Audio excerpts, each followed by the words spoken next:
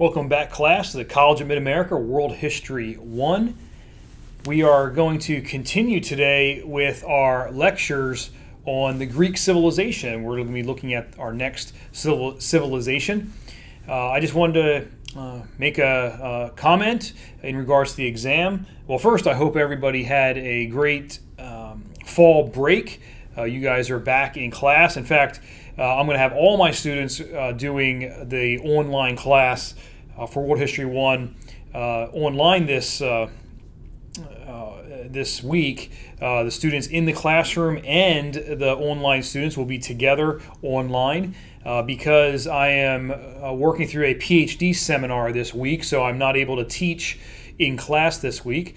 So online students, please welcome the classroom students because they're going to be watching this online with you. Also, the exams. I'm hoping to have the exams that right now, this is, this is Sunday that I'm doing this video. Right now, I'm hoping to have the exams returned to you tomorrow, sometime tomorrow or even maybe Tuesday, depending. The exams were kind of sporadic in regards to grades. The first exam, people did a little bit better.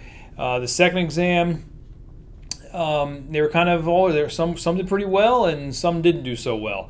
And I tried to do everything I could for those in class and online to help you out as much as I can. Besides, like giving you the answers, even though the answers were there in multiple choice, the correct answer is there. You just got to choose it. But with study guides, and I made the video to help you guys out. It's very important that studying takes place. Again, some of you did really well, and some others not as good as the first time. Nobody failed, okay? So nobody failed the exam. We'll say that. So today we are going to continue now into our next civilization that we're going to be looking at, which is the Greek civilization. And we're going to be looking at the Greeks for a good number of lectures here. I think it's like 5 maybe on the syllabus, 5 lectures on the syllabus, and we're going to go into some detail. Again, not great detail because of the time period, the time that we have, but we are going to be going into some detail with a few things. Today, in today's lecture, we're going to be looking at the pre-Greek time period. Where did the Greeks come from? Where we're going to be looking at the Minoan peoples and then the Mycenaean peoples and how they come together and they make the Greek people and they develop their language. One had a language and the other had a language, and they bring their language together and give us the Greek language. So we're going to be looking at the pre-Greek time period. Then we're going to be looking at the ancient Greeks, and sometimes we call that classical Greek. We're going to be looking at the ancient Greeks and their development of city-states called polis, or this plural is polis. But we'll be looking at polis, and we'll look at some cities that you're probably familiar with from the New Testament, Ephesus and Thessalonica. And also we'll be looking at some architectural features in the Greek time period. And we'll be looking at that throughout the different lectures. And then we're going to be looking at the Trojan War briefly. We're going to be looking at the Trojan War as we do touch on that. So anyway, we're going to move now into the PowerPoint part of the lecture. So if you have your notebook ready, handy, or your Microsoft Word opened up, you can just go ahead and pop that up, and we're going to move now into the PowerPoint lecture. Okay, class, we are going to now move into our first PowerPoint presentation for ancient Greece. We're going to be looking at the pre-Greek civilization and then the ancient Greek civilization today. And I just want to begin with saying that with the invention of the plow, many people groups around the world, they were able to move away from the rivers and were able to, through irrigation and plowing of fields, they were able to have civilizations further away from water sources. And the Greek civilization is the same as that. The city centers, the city-states, they were able to settle away from main water sources, and irrigation was able to then irrigate their fields. So we see the civilizations settle in the Greek city-states around a pretty arid region. And so we're going to begin with the pre-Greek civilization around 2000 BC. And what we're going to do is we're going to look at the island of Crete. This is a focal point for us to begin, the island of Crete. And there'll be a map coming up where Crete is. It's in the Mediterranean Sea, south of mainland Greece. But this is the pre-Greek civilization, and the civilization is called the Minoan civilization. It's named after the legendary king Minos, and this king is it's legendary because of the story behind it. The legend is that he had the head of the body of a man and a head of a bull, and that's called a minotaur. But the king himself, we'll see a picture here just in a little bit. He does not have that that head. This is just the legend, where basically a bull-headed monster was born to Queen Pasiphae of Crete after she coupled with a bull. And this creature resided in a twisted maze or a labyrinth where it would offer be offered regular sacrifices of youths and maidens to satisfy his cannibalistic hunger. The beast was eventually slain by the hero Theseus. So obviously this is Greek mythology, and it is connected to King Minos of the island of Crete. Now, one of the things that we must understand, and you see later on in the Greek ruins and Greek buildings that have survived, is that they were great builders and they had great architecture. And this is on Crete and this is on mainland Greece. But specifically speaking of Crete, here the Minoans built lavish palaces, and the most notable was in the city of Knossos. That was a city, but also there was a palace there called the Palace of Knossos. Knossos, the city, the ruins are still there, and in the ruins are fresco paintings, and fresco is where they paint the wet clay. So they put wet clay on the wall, and then they paint it with pigment, and then it dries. The paint and the clay dry together, and that's called a fresco painting. Frescoes paintings there in the city depict the Minoans at work and at play, and those are preserved for us. We can see what they did. But Knossos was the nerve center of Minoan society. That's important for you to know. It's the nerve center of Minoan society, because it's where the rulers were at. They resided there. They had storehouses there. And it was a tax collection center, so that's where the wealth came into. So this was a main city. But unfortunately for them, 1628 BC, a devastating earthquake came in and basically destroyed the city. But that didn't stop them. They rebuilt the city with luxurious complexes and palaces and buildings. They had running water, they had plumbing, and they even had flushing toilets. This is the pre-Greek civilization of the Minoans. So here's a picture of Crete, and you can see here on the map. Here's Knossos right there.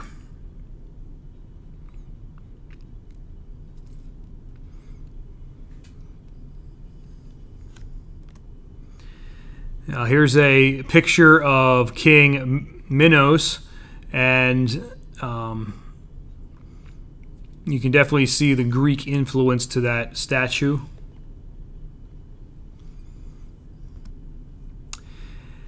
Here's a Minoan palace, some ruins of it. This is in Knossos. And here's a luxurious Minoan toilet. Looks pretty luxurious there. Kind of a wide throne to sit on, and You can see how you flush the toilet. The picture there shows that probably a slave would come by with a bucket of water and dump it down the crack under the toilet, and it would take everything away down some kind of a pipe system out of the area. So that's their luxurious Minoan flushing toilet.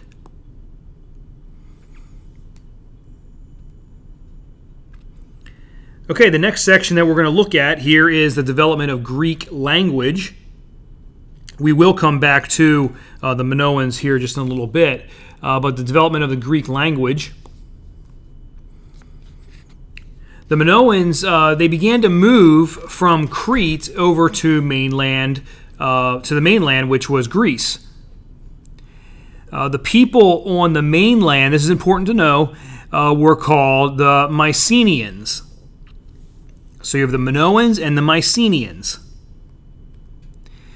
The Minoans had a script that we call Linear A, and they brought it with them from Crete over to the mainland. The Mycenaeans merged Linear A with their script, which we call Linear B. So Linear A and Linear B equals the Greek language. The Minoans and the Mycenaeans, they begin to intermarry, and the civilization becomes what we call today as the Greeks.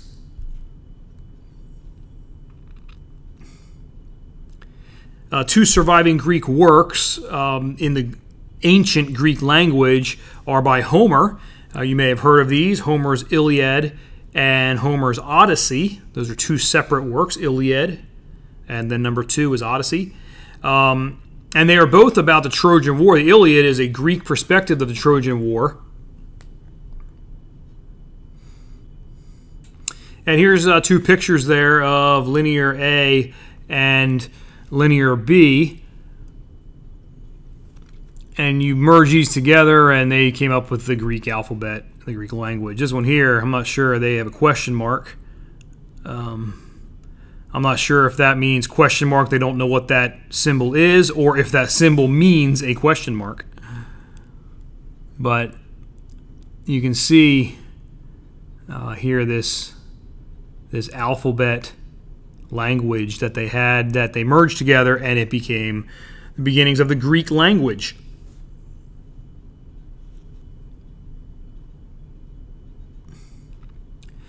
Okay, so here's an ancient Greek map, and I just wanted to show you on here what we're talking about. So here's Crete down here, the bottom of the map, and then obviously you probably recognize up here this is Greece. This is Greece up here, and over here would be modern day Turkey. Okay, and here's some Turkey up here, and this is the strait that goes up into the Black Sea, up towards Russia. This little peninsula here is called the Gallipoli Peninsula. There was a very famous battle during World War I fought here with the British, the Australians, and the New Zealanders. Landed here on the tip called Gallipoli, and they fought against the Turks, and they did not do very well. The British, Australians, and New Zealanders pretty much got stuck there, and then about 4 months later they left, and the Turks basically won. So on this map you will see here, we see Athens, we see right there it is, there's my mouse. We see Sparta. Let me go back.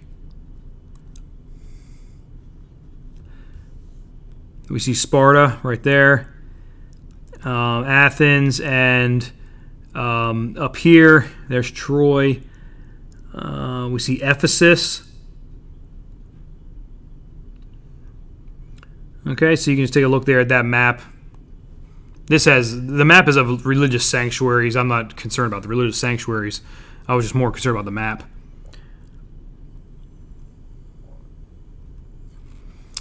Okay, so now we're going to look at what we call the ancient Greeks, they became very advanced and fairly quickly, and became a very advanced civilization, and they developed into many city-states that we call polis. Polis, P-O-L-I-S. That's important for you to know.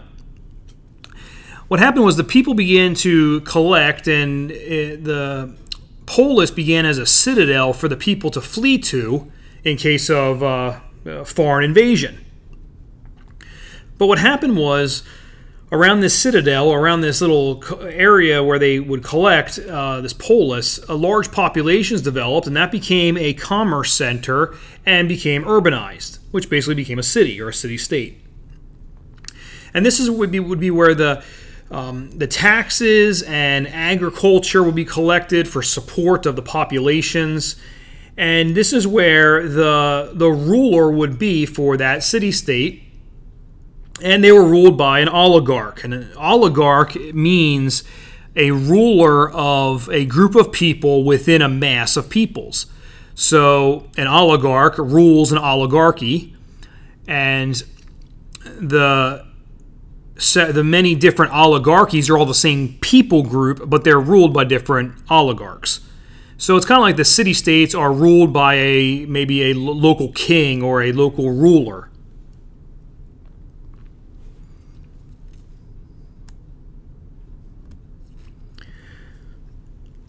Within the polis system, there were three types of people that made up the polis. And this is basically kind of like the caste system, or the levels within the society.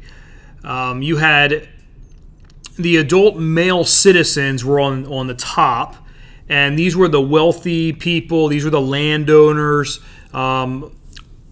Free adult male citizens, they were on top. Then you had the free peoples, which were the women, children, and foreigners. And then below them were the slaves, and they were either enslaved through debt, like they would sell themselves, like a bond servant. They would sell themselves into slavery to pay off their debt. And then when their debt was paid off over a certain amount of time, then they would be free again. Or they were slaves because they were captured in war. So these are the three people groups within a polis. And then the two main cities, Athens and Sparta.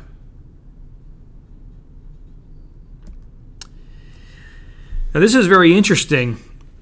This is a unique society in ancient Greece because they had no private life or individualism. That was not part of their society. Basically what happened was the status in a Greek polis made the person a human. This was very important. Let's just say for the man or mankind, for the person to be even looked at as having any kind of rights of any kind, they had to belong within the Greek polis, within the collective. The Athenians, that means in Athens, the city-state of Athens, they had absolutely no interest in individual rights. They were only concerned about the rights of the collective. So if somebody was within the collective society, then they had some kind of rights. But if they weren't in that collective society, then they had no rights at all. So if you took somebody from ancient Greece and you brought them to 21st century Memphis, Tennessee, or where you're at, they would be completely confused. They would have no idea what's going on. Because in our society today, we have an individual idea, an individual egocentric. It's about us individually with individual rights. You can't violate my rights, all of that kind of idea.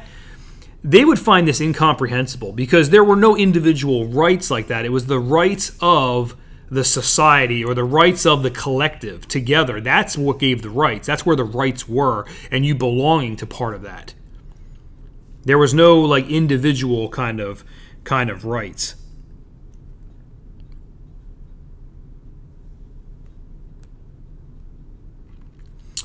Here's a picture of a Greek polis. You can see the structure of it there. The urban area was usually protected by a defensive wall so that the people could go there to have protection. Part of it was elevated. Usually these were built around some sort of a mount, and so it was elevated. A temple would be up on the mount. The Acropolis was the elevated part, and then the temple there on top of it. And then you can see in the background there the farmland. That was dependent territory located outside of the city walls, which was used for farming. So the agriculture would feed the polis, and the people would live either on the farms and serve out in the farms and farmlands, or they would live within the polis itself. And you can see there was an arena, there's an amphitheater, other palaces. So you can see the different structures of the polis. And here's a picture of Athens. This is a Greek polis. Athens. That's a pretty well-known picture there.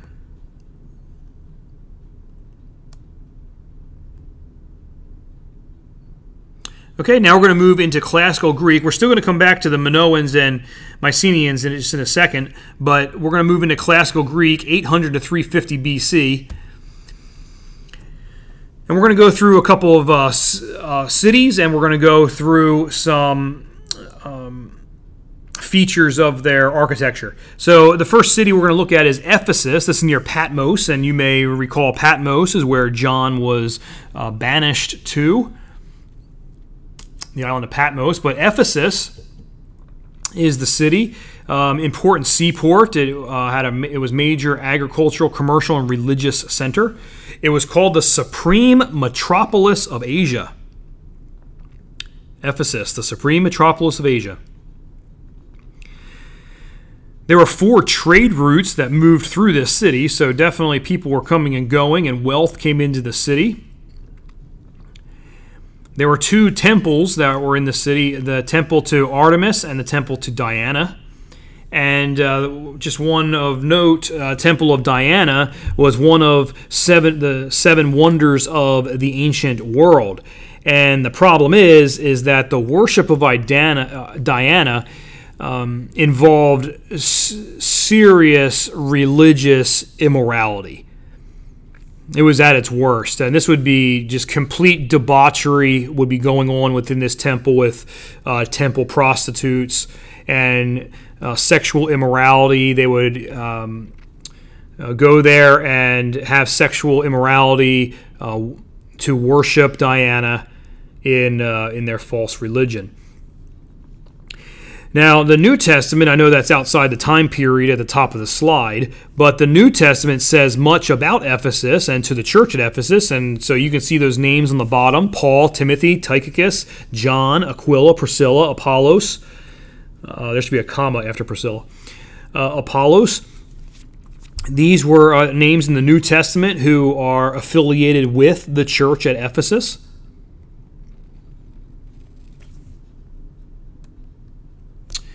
Okay, we're going to fly through these real quick. Philippi, again, you know that one, the book of Philippians, written to the church at Philippi in the New Testament. This is in eastern Macedonia. It sits along a military and commercial highway called the Via Egnatia, which basically means the Ignatian Way.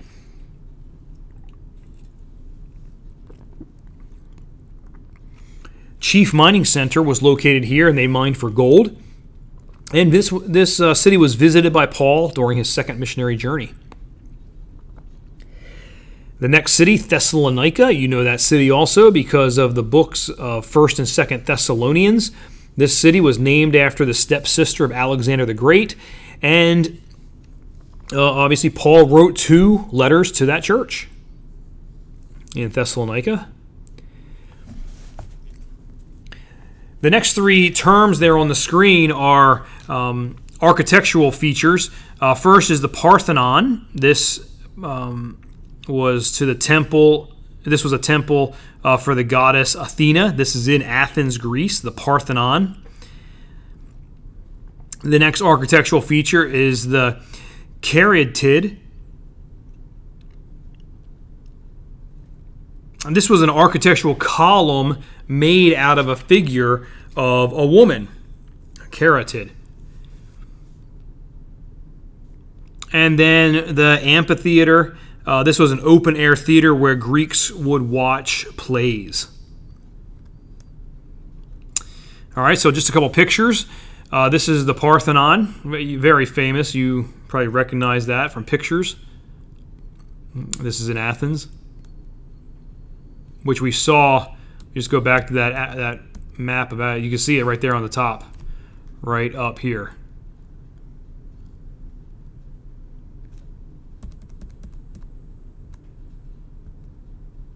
Okay, there it is. Okay, so here is a caryatid. These are pillars that are carved out of stone, and they're in the figure of a woman. A unique thing about these was they were used mainly to support the roofs of the treasury buildings within the different polis areas.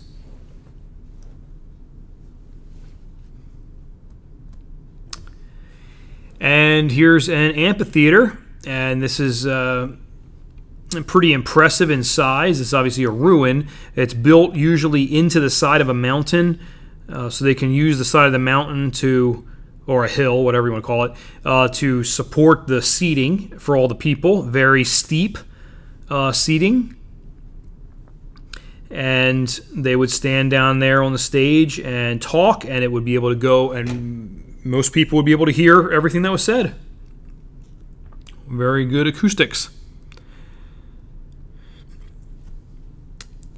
Okay, so just for a few minutes, I want to just run down through some notes. We're going to get back to the Minoan and the Mycenaean society to lead us up to the Trojan War. So this is like background information. If you want to take notes, please go ahead and do so. And I'll just leave this picture here of SpongeBob in his toga up there on the screen as I go through some notes here, some recap. Remember, the Minoan society was on the island of Crete. They had lavish palaces, and most notable is Knossos.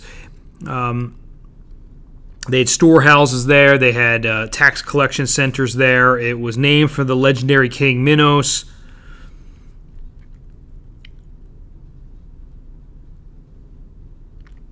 It was a maritime trade center. They would go from there and trade and sail to different parts of Greece and Phoenicia and Egypt, and they would bring in exports, take exports out and bring imports in, exports of wine, olive oil, and wool, importing in grains and textiles, manufactured goods.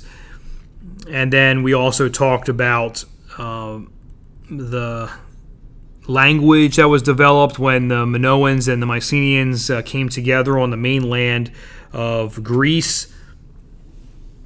Minoan society had natural disasters such as volcanoes and all of that, but earthquakes were definitely a main geological activity. And as I said, in 1628, they had a very destructive time, and they had to rebuild. And what happened was Crete ended up falling to foreign invaders.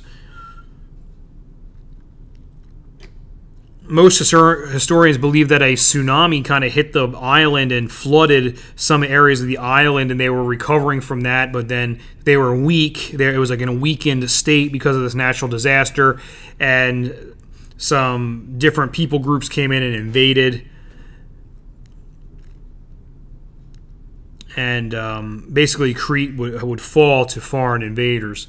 But remember, the people had moved from Crete over to the mainland, and they mixed with the Mycenaean society. These are the people that came over from Crete to to mainland Greece. They married into the Mycenaeans, and they developed the Greek peoples, the Greek language. Linear A, linear B comes together. And they would engage in the conflict with the city of Troy, which we call the Trojan War. So I'm going to give you some details now about the Mycenaean civilization, which was on mainland Greece. So Minoans were on Crete. Mycenaeans are on mainland Greece.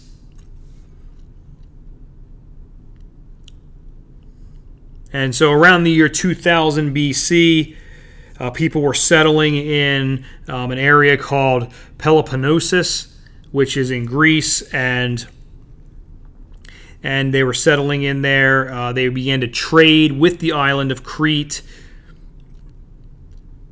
They learned about large-scale construction from the Minoans on Crete. And they would build massive stone fortresses along the southern part of Greece. Their major settlement was Mycenae, and obviously their civilization was called the Mycenaeans.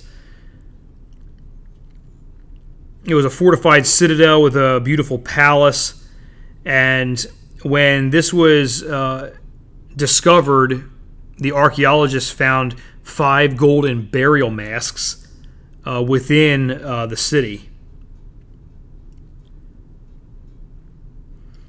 They began to develop a military in Mycenae, and they would use logistics to be able to move out and defend and conquer other areas around.